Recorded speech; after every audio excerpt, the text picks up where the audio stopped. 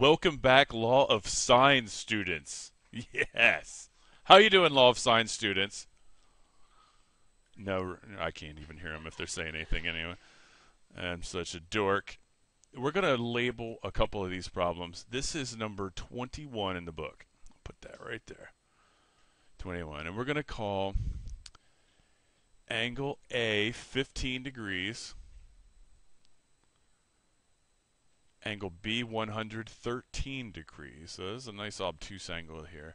We don't know angle C, but we do know that B equals 7.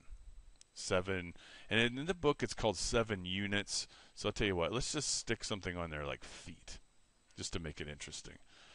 And what we're going to have to do here is actually use these three formulas, well, use the correct one, to find the area of this triangle. Alright, to do that, you'll notice a couple of things here. Each one of them has A, B, and C in the formula. Well, we don't have that right now. What we have is A, B, and B. So what we need to do is find this C right here. And to do that, we first need to find this angle right there, this little c. So if we add these two together, 113 plus 15 is going to be 128. And if we subtract that from 180, we're going to get 52 degrees for C.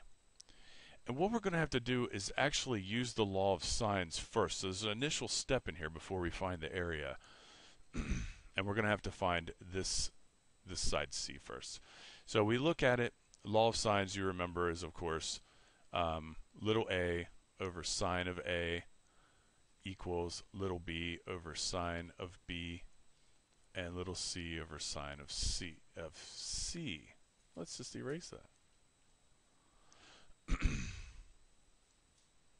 Okay, these are the capitals on the bottom. So if I'm going to find little c and I know the b's, I'm going to set this up using these two right here, and it's going to say 7 over the sine of 113 equals little c over the sine of 52. And then we have our cross multiplying business. Remember, if you're like struggling with cross multiplying, if you draw an X through each of these, you will hit, on one side of them, you won't hit a letter. You need to multiply those two out. So let's all do that together. So if you do 7 times sine 52, yes, I'm doing it on a calculator right now, and then divide it by the sine of 113, I get 5.99, which I'm going to call 6. Everybody get that? Okay. So I can come up here, call that 6 feet. That's 5.99, we can round to 6. And now we have what we need to use these, which is A, B, and C. We have angle A, we have a little b, and we have a c. I suppose you could solve for A here too and do another step, and then use either any of these you want. But let's go ahead and just stick with this one because I have A, B, and C. So get a different color here.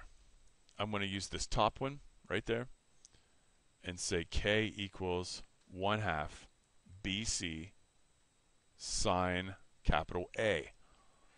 I'm going to plug everything into that. So I have 1/2 little b, which is 7 feet. I think it's smart when you show this, especially the first few times, to put it all in parentheses like this. 6 feet times the sine of 15 degrees. So it's little angle right there. And of course, once you have this set up, you can just multiply this thing left to right as much as you want to. So it's going to be 0.5 times 7 times 6 times sine of 15, and that is going to equal 5.4. And now we need to label this. So it's 5.4 square feet because we are finding the area. Thank you, and I'll see you tomorrow.